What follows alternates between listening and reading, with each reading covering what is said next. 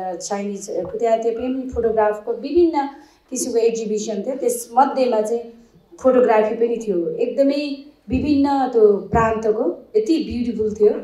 र म आफै पनि China recently I was visited in क्विन्चाउ city and त्यहाँ just 3 years ago they start to develop there country. यति ब्युटिफुल है, 3 वर्षमा how they develop I could imagine that.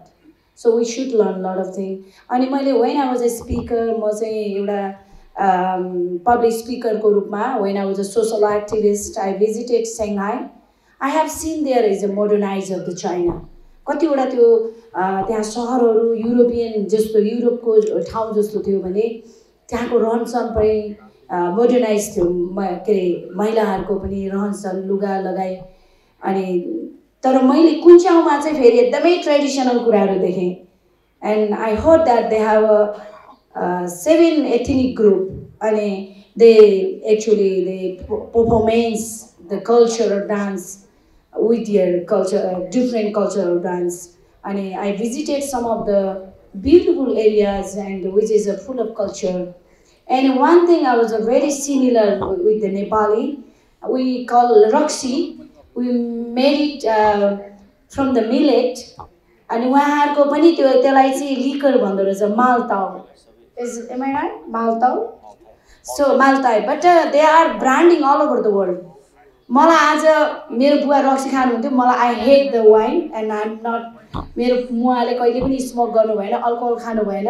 मेरो बुवाले खाँदाखेरि मैले हेट गर्थेँ। तर अहिले नेपालको इकोनोमिक हेर्दाखेरि हामीसँग कति अर्गानिक जस्तो छ्याङका कुरा छ, तर हामी तपाईको ब्रान्डी विभिन्न किसिमको उयोहरू ल्याइरहेका छौँ, भित्राइरहेका छौँ। तर हामीले चाहिँ इकोनोमिक स्रोत बढाउने हाम्रो पनि त मालताउ जस्तै हाम्रो पनि 3 पानी रक्सी हुन्छ।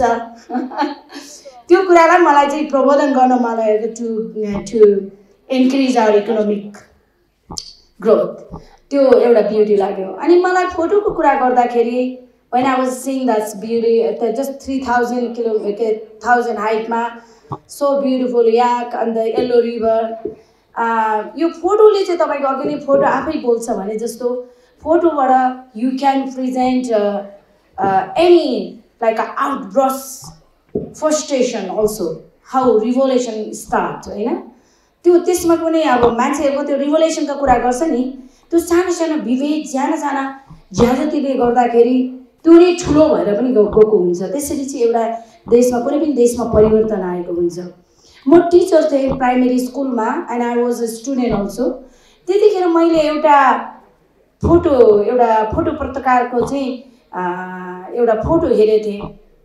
त्यो सुडानको त्यतिखेर चाहिँ एउटा सानो बच्चा भोकले चाहिँ एकदमै पुरै शरीरमा मासु नभएको भोकले खाना खोजिरहेको हुन्छ। यता विल के अरे त्यो ठुलो के अरे हाम्रो हुन्छ नि चरा के अरे भल गिद्ध, त्यो चाहिँ त्यसलाई त्यो बच्चा कति खेर मर्छ र म खाऊ भनेर चाहिँ he was waiting that child when he died and when she died and I can have a food.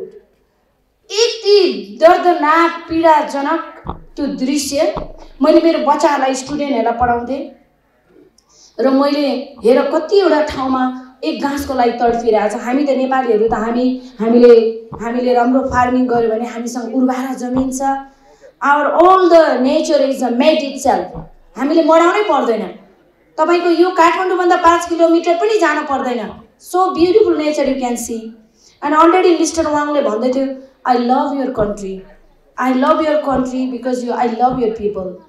अनि म पनि proudly when I go around the world, when I speak about my country, many people explain about the beauty of the mountain, beauty of the river, beauty of the waterfalls, but I proudly say our beauty, whatever we have a problem, whatever we have a pain, but we smile at you.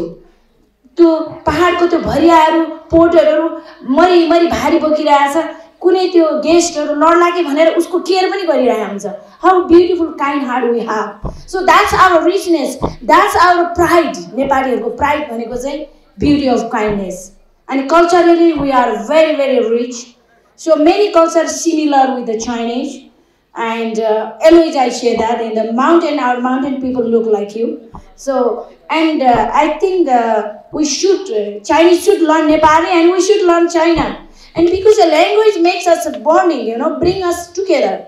So, and always feel like a family.